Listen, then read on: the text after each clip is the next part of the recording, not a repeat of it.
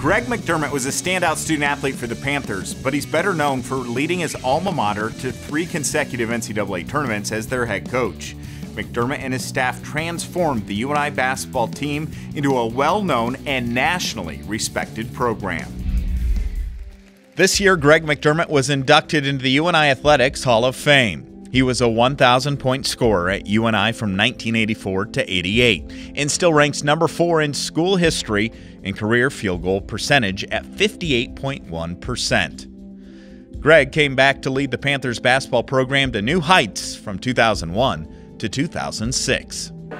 Well, I think it's every coach's dream to have an opportunity to coach at their alma mater, and you know, to achieve what we were able to achieve with that group of young people and the coaching staff that I had. It was a lot of fun.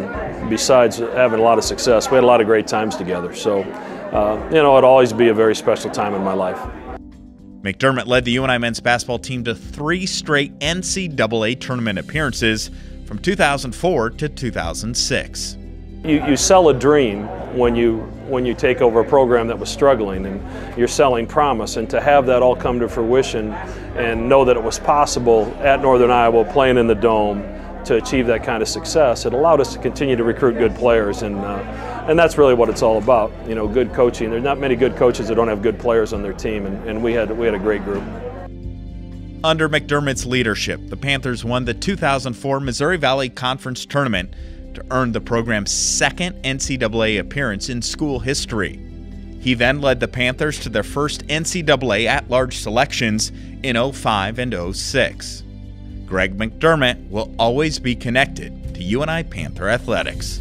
So many great friendships as a result of my playing days.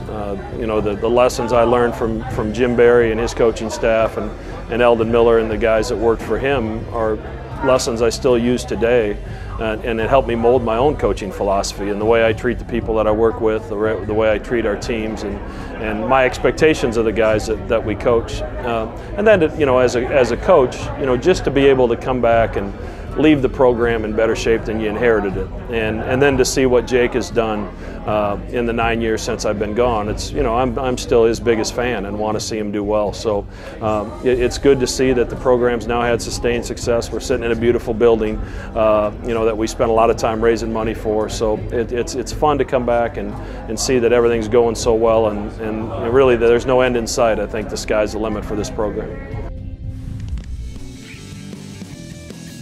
When we come back, we bring you a story on former NFL star and current assistant football coach Bryce Popp. This is Panther Sports Talk. Stay tuned for more Panther Sports Talk.